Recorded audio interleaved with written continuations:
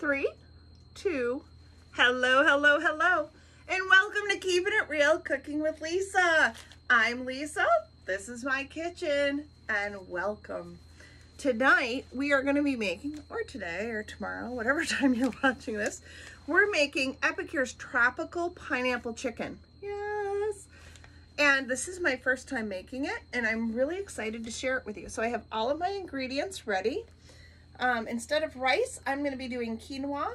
I got a couple peppers, a red onion, some fresh snap peas, some pineapple, water, and nourish broth to cook my quinoa in, and I have my chicken. So let's get started. First things first. There we go. I just want to prop up my recipe. So thank you for joining me. I'm so glad you're here. If you are new to Epicure, Epicure has been around for over 25 years. It's very new in the United States, and it has so many nutritional values, but what I want to tell you is this steamer, the multi-purpose steamer, is the bomb diggity, okay? That's a phrase from back when I was a chitlin. Well, you know. So we're going to be using our multi-purpose steamer to make our rice, all right? So what I'm going to do, I'm not going to need the lid for the rice. So, but when I do use the lid to cook my meat or whatever, it has the 3 holes in the top that let the steam out. I'm just going to put that in my soapy water. We don't need it. So the steamer comes with the lid, the steamer, and then this trivet. What we're going to do is take our 2 cups of quinoa, 1, 2, and I have a red and white variation. I bought the red quinoa and then I got regular quinoa, and I mixed them together. And then 4 cups of water. And I'm going to add a tablespoon of Epicure's Nourish broth. Anytime I cook quinoa, rice, pasta, I always add a little broth when I'm cooking my pasta and rice and quinoa because it adds such a delicious flavor. Just kind of stir that around, throw it around, I guess. I'll put the lid on. And now what you're going to do is you're going to take the trivet from inside the multi-purpose steamer and you're going to tip it upside down, push it down, and now your quinoa is completely covered. I'm going to open my microwave and we're going to cook it in the microwave for 12 minutes, okay? Time cook 12 minutes. And then while that is cooking, what we're going to do is, I'm just using this container, you know, whatever brand you have. The recipe says to mix it in a bowl, but I have found anytime you're doing something like with a marinade, whatever, right? Isn't it easier to just dump it in one of these? You put on the lid and you do a shake, shake, shake. All right, so let's do that. So it calls for a can of chunked pineapple. I didn't have any chunked pineapple, so I am using crushed pineapple. So I put my can of crushed pineapple in there. I am using my Epicure collapsible strainer. This thing is fabulous. Look, and it folds right down, but I'm going to leave it open because I want to wash out the pineapple. All right, I'm going to make sure I get that little bit of juice. And 2 cups of the snap peas. All right, the sugar snap peas, and we're just going to put those right in there. And this is Epicure's rectangular steamer. And the rectangular steamer also comes with a lid, okay? And this isn't stained. I spilled flour, sorry. And I didn't notice it until I was doing my live, so. All right, so I'm gonna put that in the hot soapy water. So I have my snap peas, I have my pineapple. Now the next thing the recipe calls for, I'm gonna use my Epicure Prep Pro chef knife, all right? It comes with the sheath. It is a black ceramic knife. It does not need to be resharpened. It is fabulous. And I already spritzed my vegetables with a cleaner and rinsed them off. Not the inside, but nobody's touched the inside. Okay, so what we're gonna do is just take our Prep Pro Chef knife and back up a little so you can see. And when you are watching this video, I actually am going to be healing from having carpal tunnel surgery. So that's kind of exciting. So I'm doing this 2 nights before carpal tunnel surgery so that there's nice, delicious, healthy food for me to warm up while I'm healing and not able to cook. So the recipe called for 1 pepper. I did 2, and I did use the orange and the green because I like to add a little color. Anytime I'm doing something, I really like my plates to look pretty. I don't know about everybody out there, you know, sometimes my family teases me, make sure it looks pretty. But if it looks good, you want to eat it, okay? So you want to eat to the rainbow. That's what I learned at a nutritional meeting once when I was working with the nutritionist. Somebody said, I don't know if it was him or he brought in speakers that encouraged us when we had like monthly meetings. I don't know who it was. They said, eat the rainbow. And I've also heard it at Epicure, so it's got to be true. It was on the internet. All right, so it just says to do sliced onion. And what I'm going to do is kind of slice them, and then I'm going to break them apart in here. All right, kind of like that. So we have some purple, we have some orange, we have some green, we have some yellow, and it is looking beautiful. And then what we're going to do, all right, so I have all that. Okay, look how beautiful those colors are. Can you see how color rich that is going to be for our tropical pineapple chicken?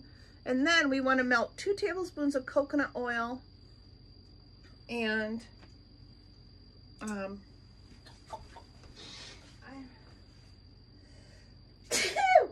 bless me. Oh, all right, so now we have the oil. I'm not going to use the coconut oil. I'm just going to use a little olive oil, okay? Because I didn't melt the coconut oil ahead of time. And Epicure really is versatile in the sense that you can change it up, make substitutions, and make it work for you and your family. Now, let's see if you can see that delicious seasoning. So I'm going to sprinkle my seasoning on top of my veggies and my onions, okay? So this is the tropical pineapple chicken. So now, the only thing we're missing, and these are my Epicure Prep Pro scissors. They're amazing. I bought my chicken. I got the non-GMO chicken, and I already got it all sliced and ready to go instead of buying the chicken breast, because when I went to the grocery store, the breast didn't look very good. So I got it already cut. So, I mean, you could buy your chicken breast, right, and slice it yourself. Or you could go to the store like I did today and say, ooh, that doesn't look very good. And, you know, buy it already made. So now what we're going to do, I'm going to slide it aside. Let me wash my hands really quick. And then we're going to give this a shake, all right? So we're going to put the lid on. The recipe says to do it in a bowl and then stir it. I'm not going to do it in a bowl. I'm going to do it in the container. Shake, shake, shake. Shake, shake, shake. Shake your chicken. Shake your chicken. Shake, shake, shake. Shake, shake, shake. Shake your chicken. All right. So we have our chicken. Everything's all shaken up.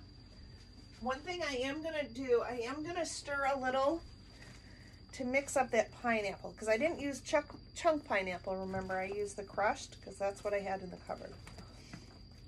The oven is preheated to 425 degrees, okay? I'm just going to scrape that off. And then I'm going to get my sheet pan. I am using my Epicure full-size sheet pan. I am going to use my liner, makes for easy cleanup, and it's safe up to 425 degrees. And our dinner is 425 degrees. So It's not going to be warmer than what our silicone pan can handle. Now what you're going to do is spread out your chicken and your vegetables and your pineapple and the onions and the delicious seasoning. And this is definitely very different than our sweet and sour chicken. I had a customer ask me how it was different, and I said, I honestly don't know. All right, so now what we're gonna do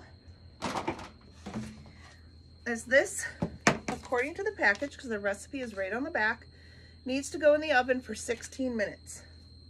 So let's put this in the oven. Hello and welcome back.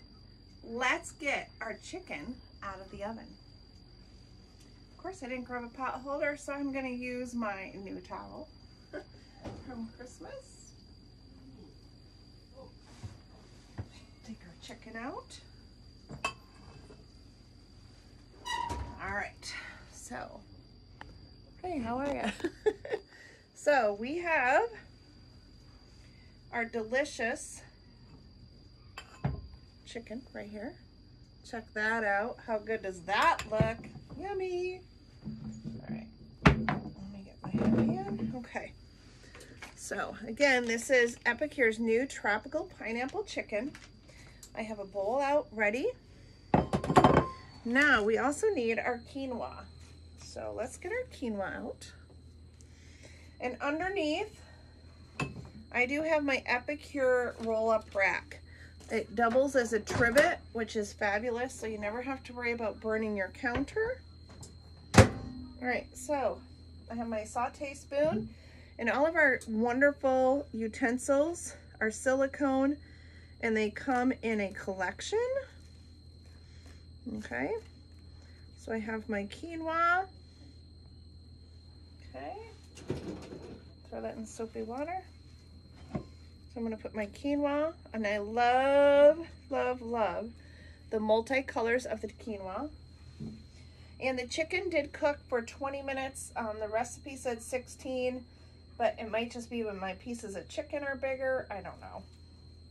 But let me show you how absolutely delicious this looks. With all those colors, the pineapple, the orange pepper, the green pepper, and then of course those snap peas. Make sure we get some of those in there. And voila!